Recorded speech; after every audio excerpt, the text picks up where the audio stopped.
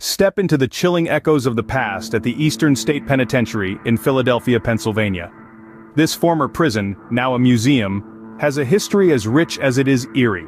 Built in the early 1800s, it was a model for solitary confinement, a place of harsh conditions where many lives were tragically lost. Today, it's said to be haunted by the spirits of those who met their end within its walls.